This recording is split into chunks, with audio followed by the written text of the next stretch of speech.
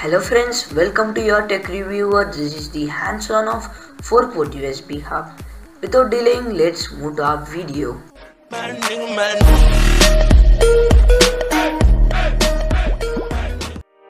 Here comes our main unit. I got it from Amazon for rupees 170. The Best Buy link is there in the description below. Just check it out.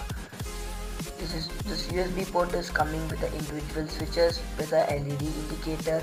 It's portraying the 2.0 high-speed USB hub, but the latest speed is 3.0, and the female USB port is not chrome plated and it's having a matte finish. And we are having a port to connect our Nokia DC adapter. If you are going for a travel, you just need to connect your adapter and your power socket will be ready. You can connect your multiple USB cables and charge multiple devices. And the length of the wire is pretty much lengthy or not pretty much small.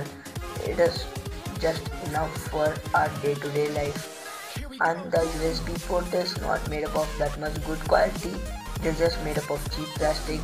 And the USB port, that is a male jack, is not chrome plated or gold plated, guys. So guys, if you need, just check the link in the description below. Have a good day. Thanks for watching. Yeah.